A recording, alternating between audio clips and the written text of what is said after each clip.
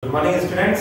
So yesterday we discussed about the Biot-Savart law. So in continuations of magnetostatics, today I will explain the Ampere circuit law and its applications. And after this, I will explain the scalar and the vector potentials. So very first, the Ampere circuit law. Ampere circuit law. Basically, what is the Ampere circuit law? So if I define the Ampere circuit law, I can say it states that the line integral of the magnetic field means vector B around any closed path or circuit is equal to mu 0 I. Mu 0 is permittivity and I is the current flowing through this conductor. So I am writing the expression. So the Ampere circuit law will be defined by this expressions B dot dl is equals to mu 0 I. Now this is important. As I say that this is applicable for the closed circuit. So here I write the closed path or circuit. So this symbol is for the closed. So for any closed circuit, the corresponding magnetic field is B. Then this equations will be equals to mu 0 I, where I is the current in this closed circuit. Suppose this is the closed circuit, so this I represent the current in this closed circuit. So this is the Ampere circuit law. B is the vectors. So by using this Ampere circuit law, we can able to find out the value of magnetic field B. One more thing. We already know that there is one relation which is B is equals to mu 0 H. Yesterday I already explained this one. So B is equals to mu 0 H. So if I write in terms of H, so simply this will be the mu 0 H dl is equals to mu 0 I. So mu to mu cancel out, the permittivity will be cancel out. So we can write in terms of H as well as the in terms of a B. Right. So now I derive. Right. So let's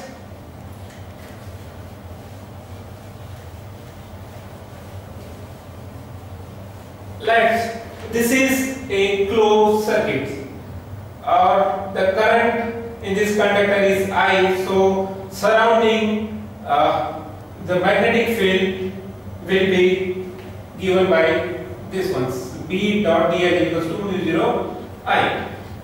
Okay, so now I derive the Ampere circuit law using Maxwell's equations. So we know that as per the second law of the magnetostatics or Maxwell equations. So I am writing as per second law of magnetostatics.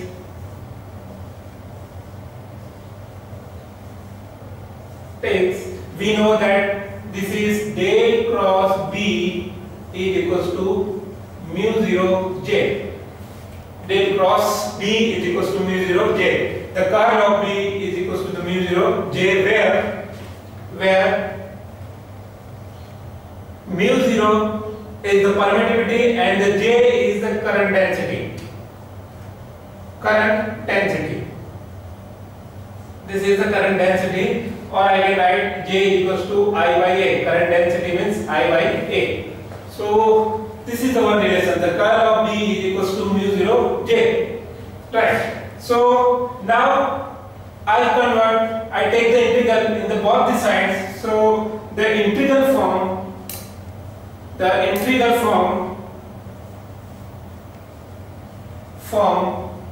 of equation, this is the one. So now I am writing the integral form of this equation. So this will be del cross B. I am taking the surface integral in the both the sides. Surface integral in the left side and the surface integral in the right side. So this will be mu 0 surface integral the current density it's a unit vector En. This is the unit vector En. So this is the surface then integral, right? Equation number second. Okay, so now I apply the Stokes law in these equations. So Stokes law basically convert the surface integral into the line integral. This is the conversions between the surface integral into the line integrations. So I am writing by using Stokes law, Stokes theorem or law. This surface integral left hand side del cross B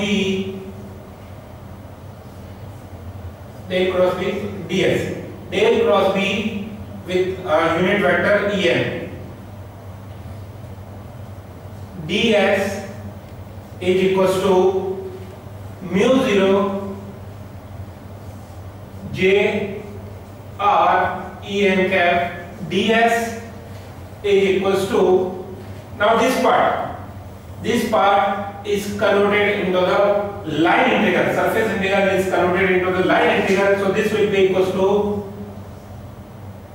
b dot dn.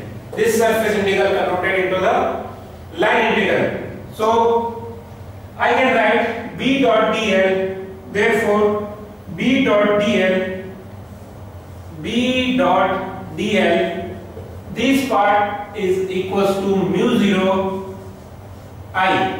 This is equals to mu 0 I. So integral b dot dl is equals to mu 0 I, which is our Ampere's circuit law. So we start from this second Maxwell's second equations and we take a integral in both the sides and we convert the surface integral into the line integral, and finally we found that b dot dl is equals to mu 0 I, which is our Ampere's circuit law for a closed path or a closed circuit. Right. This is known as the Ampere circuit law. Next is, what are the applications of this Ampere circuit law? So I am writing applications of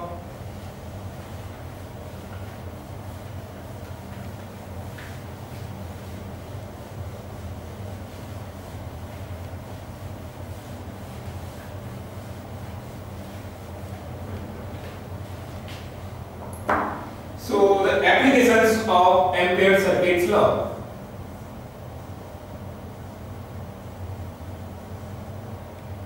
Of Ampere's law. So the very first application is infinite line current.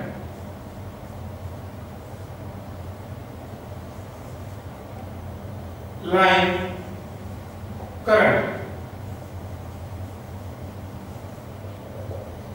So I consider the first application infinite line current. So let's I consider infinite long conductor. I consider, here I am writing, let's consider an infinite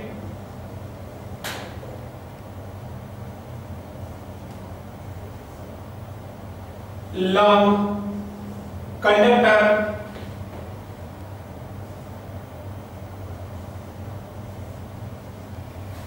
in which current is I and the direction of current is along the z-axis, and directions of current is along z-axis, right? So now I draw one conductor which is along the z directions, z. So this is the y directions, this one is x, and the surrounding of this conductor, the ampere path is this closed circle. This is our ampere path.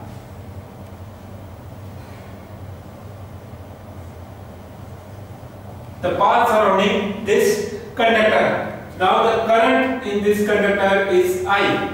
The conductor is along Z and the current is I.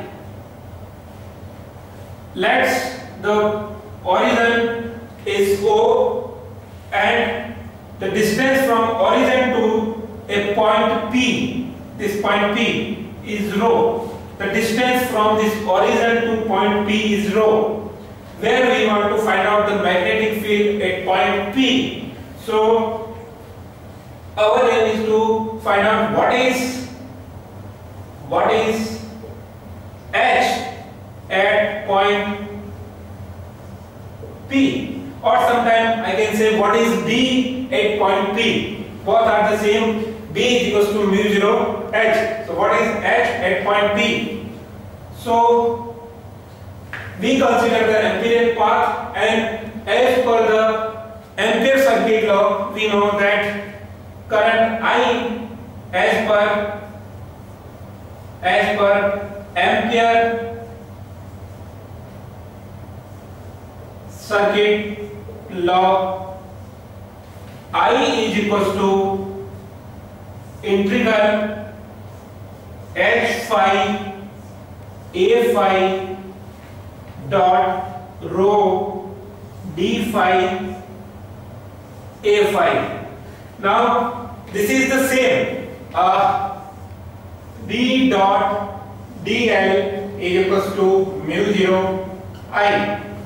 So if I write these equations in terms of H, so this will be H dot dl is equals to I. So if I write in terms of H, we know that B is equals to mu 0 H. So I am writing mu 0 H dot dl is equals to mu 0 I. So mu to mu cancels. So finally we have H dot dl is equals to I. So we can write in terms of B as well as in terms of H. So I write I equals to H phi A phi dot rho d phi A phi. A phi represents the unit vector along corresponding to the azimuthal angle phi, rho the radial distance d phi, and corresponding unit vector A phi. So if I solve these integrations, I found that H phi is outside the integral rho d phi, and if we do the integrations with respect to this d phi, the d phi is vary from 0 to 360 degree, from 0 to 360 degree. So the value will be 2 pi. So this will be H phi multiply 2 pi rho. This will be rho multiplied 2 pi. If we do the integrations, so the value of this integral d phi will be 2 pi. So this is H phi 2 pi rho is equals to I. So I can write H is equals to I upon 2 pi rho along the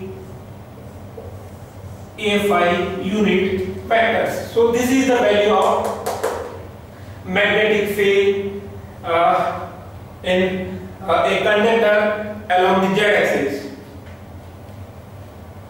Right. Now the next application is if we have infinite log C.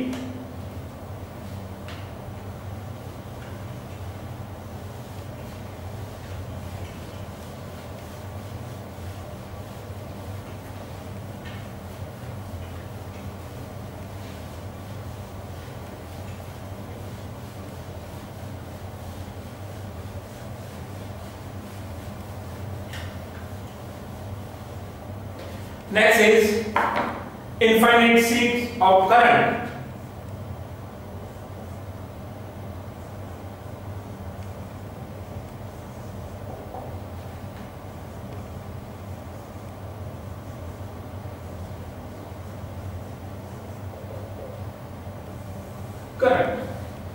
So let's consider an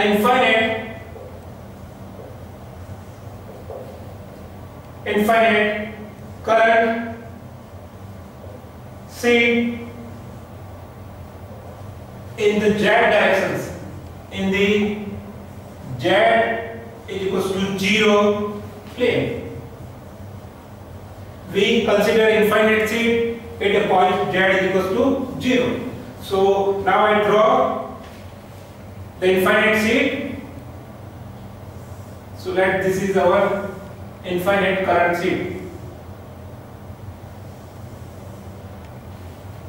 At z is equals to 0. So this is z axis, this is y axis, and this is x axis. So now z is equals to 0. Here z is equals to 0. So this is our infinite seed. Let we draw a Amperian path.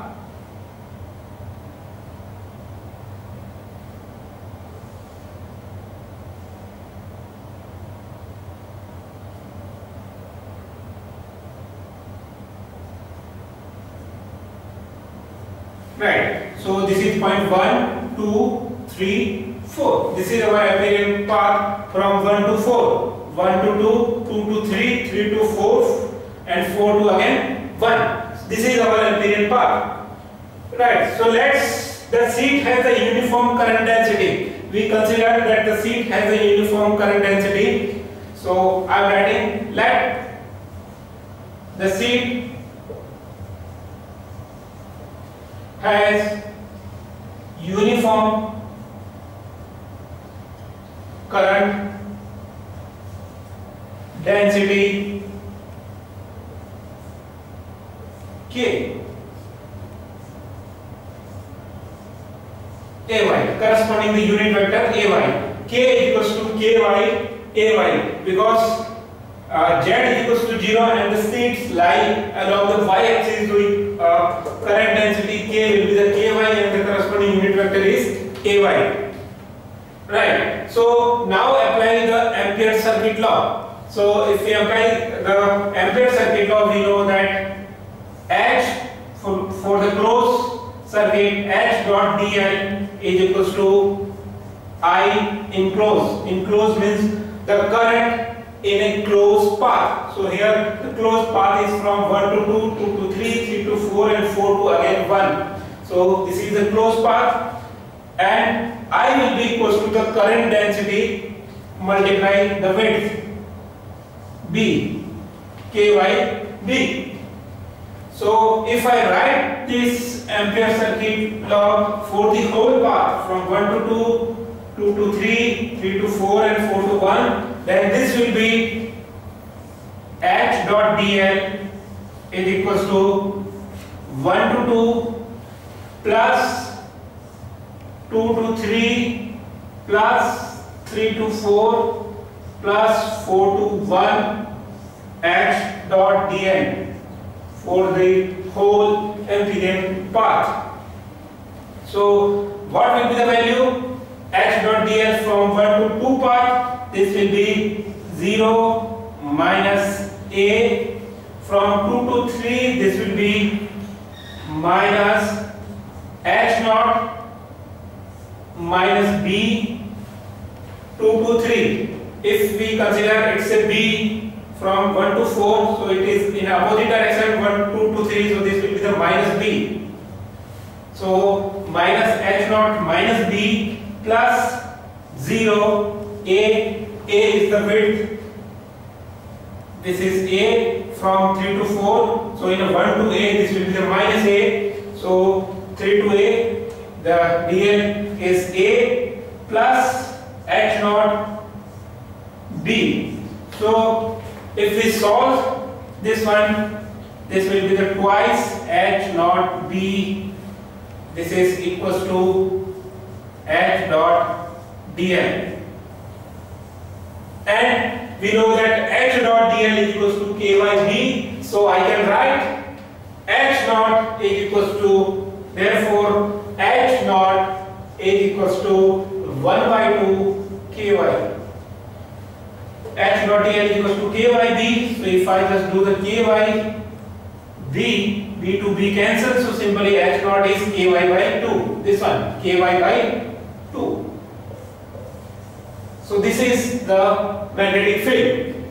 So now I do the generalized form of this H. So the generalized form of H will be, in general, I can write in general H is equals to 1 by 2 K cross AN. AN is corresponding unit vector. So this is the magnetic field for the infinite sheets of current. So we covered the Ampere circuit law and the application of Ampere circuit law. By using the Ampere circuit law, we found the value of the H for the current sheets, and the value is 1 by 2 K AN. Right. Next is scalar potentials and vector potential.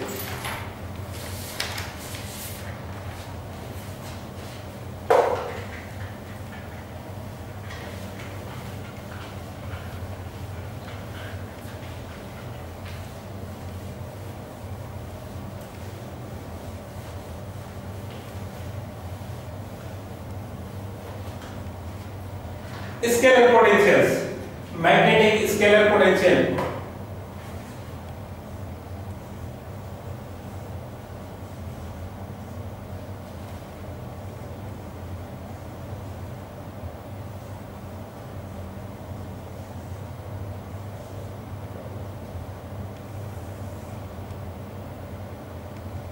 Right, so now I will define the magnetic scalar potential. So I start from the Maxwell equations. So we know that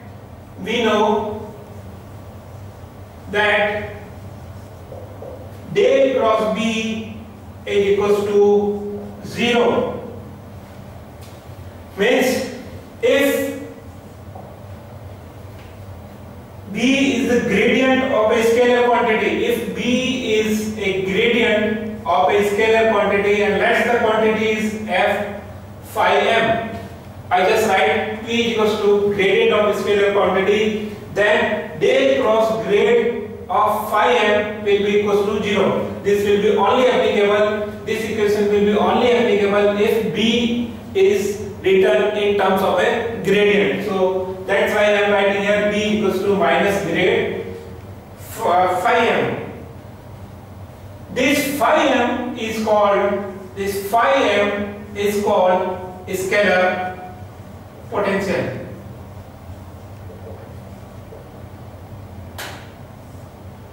This phi m is called scalar potential. So if phi m is the scalar potential, so the value of del dot B will be equals to del dot grade phi m, which is equals to minus,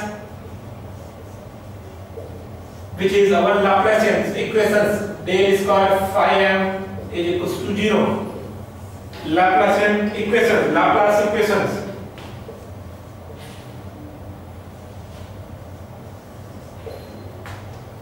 So this phi m is known as the scalar potentials.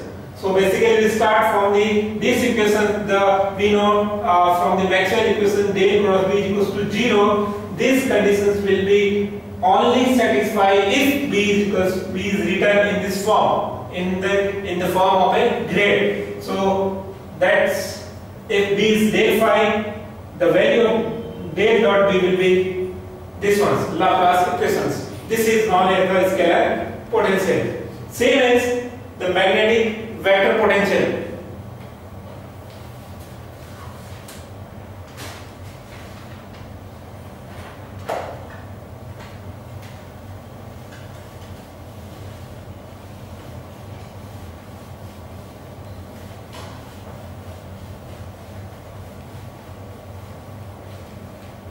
Magnetic vector potential.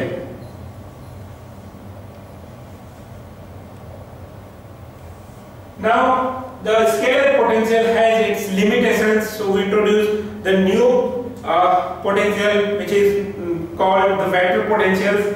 So write down magnetic scalar potential has its limitations.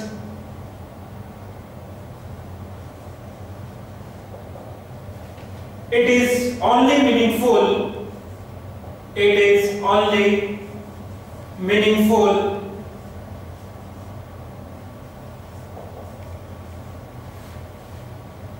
when in the space where current is zero.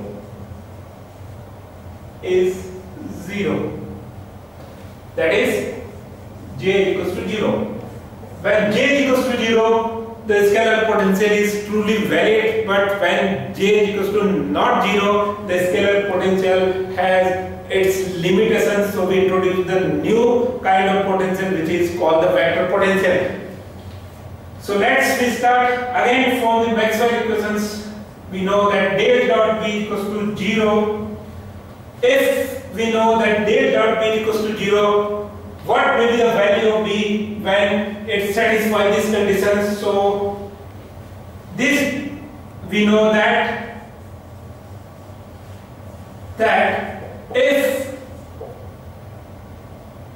A is equals to del dot del cross A, the value will be 0. If I write del dot del cross A, the value will be 0.